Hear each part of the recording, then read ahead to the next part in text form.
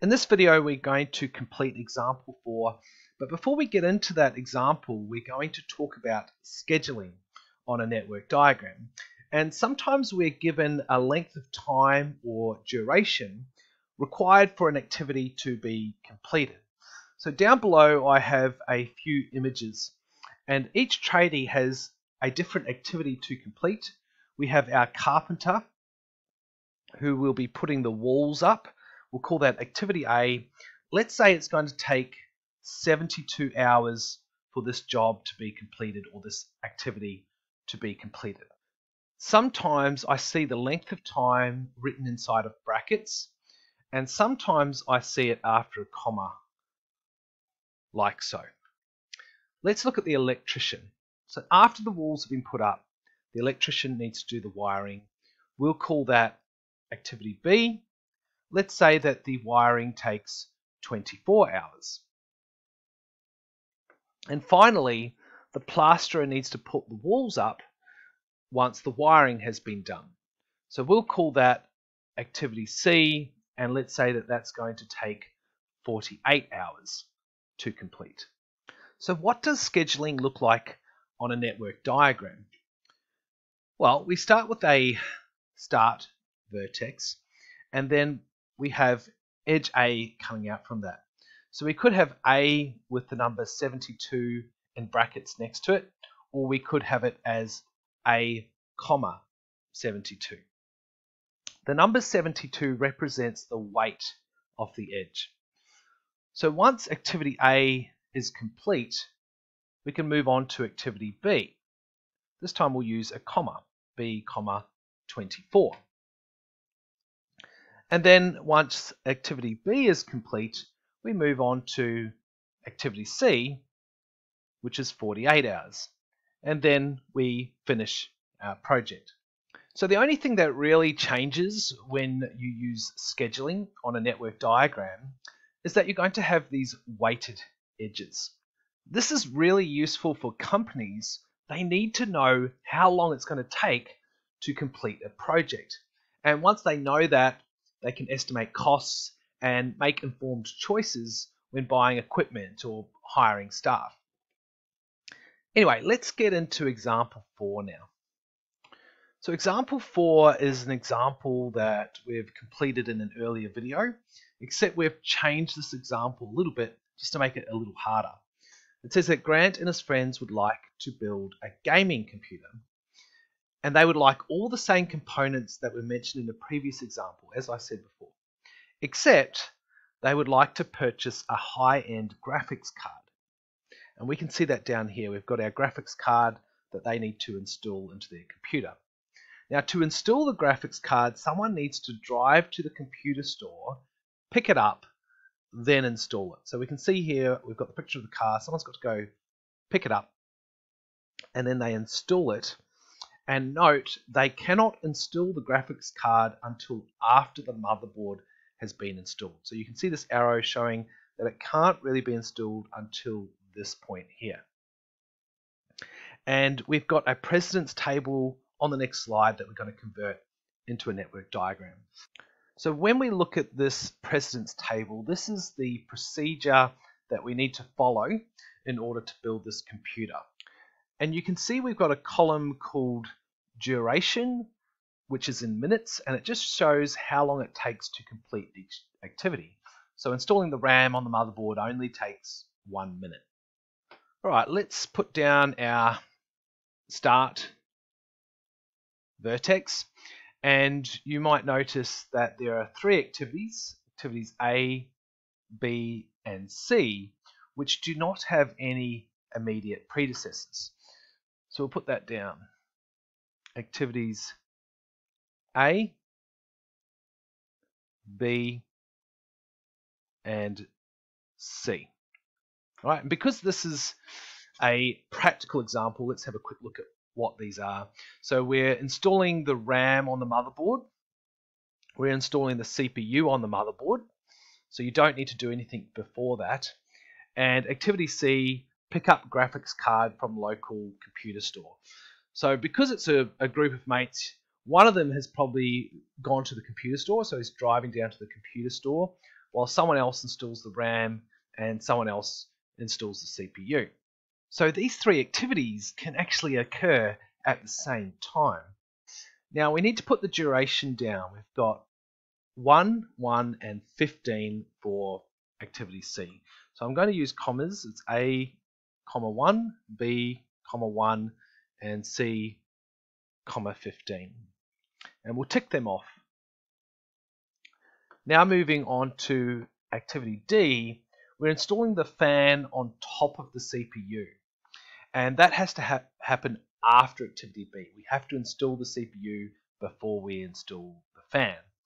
So we need to complete activity B and then carry on with activity D. And you can see that activity D has a duration of 3 minutes. So we'll go D, 3. And we'll tick off activity D. Now moving on to activity E, we're going to screw the motherboard into the case. And we can't do that until activities A and D are complete. So we need to install the RAM and also put the fan on top of the CPU before we screw the motherboard into the case. So we need to make sure that activities A and D are connected to the same vertex, like so. And then activity E can come out from that vertex. Activity E. And we'll tick activity E now. Alright, moving on to activity F, we need to attach the power cable to the motherboard. And you can't do that until activity E is complete. So you need to screw the motherboard into the case before you attach the power cable. So we'll complete activity E with a vertex, and then activity F follows on from that. And we can tick activity F, and I'm just noticing I haven't been putting my durations down. So activity E was 13 minutes, so I need to write E, 13, and activity F was only 1 minute, so F, 1. Alright, moving on to activity G, we're going to screw the DVD drive into the case. And you can't really do that until activity F is complete. So we're going to finish off activity F, and then activity G comes out from that point. And we'll tick that off.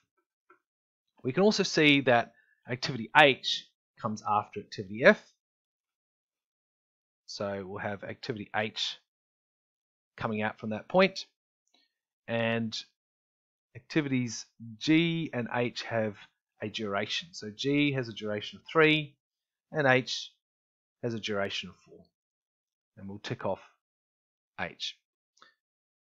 Now moving on to activity I. We need to plug the graphics card into the motherboard. And that needs to come after activities C and F. The reason for that is we need someone to pick up the graphics card first, that's activity C, and we need to make sure that the power cable has been attached to the motherboard, activity F. You might notice that we're going to need a dummy activity in this situation. Why is that? Well, as we've mentioned earlier, sometimes you get shared immediate predecessors. And we've got 3 activities that share the immediate predecessor of F. But there's also an immediate predecessor that is not shared, and that's activity C here. It's not shared by these 3 activities. Alright, so I've got to somehow make activity I come after both activities C and F. So what I'll do is I'll extend activity C for a little bit here, out to here, and I know that activity I needs to come after activity C. Activity I, which has a duration of 2 minutes.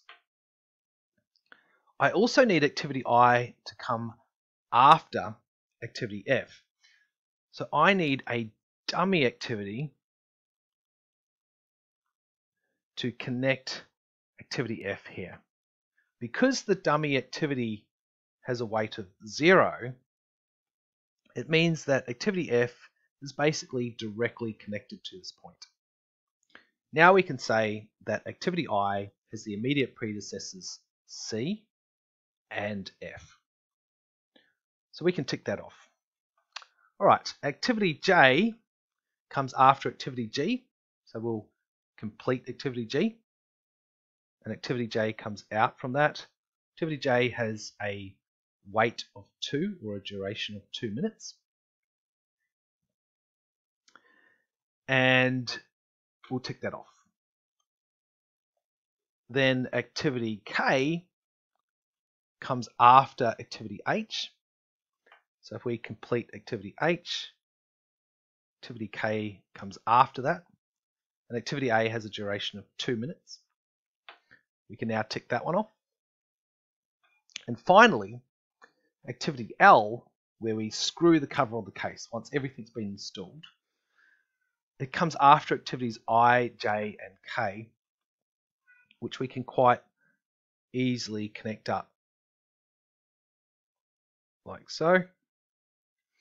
And then activity L comes out from there. So activity L has a duration of 3 minutes, and then we finish off our project.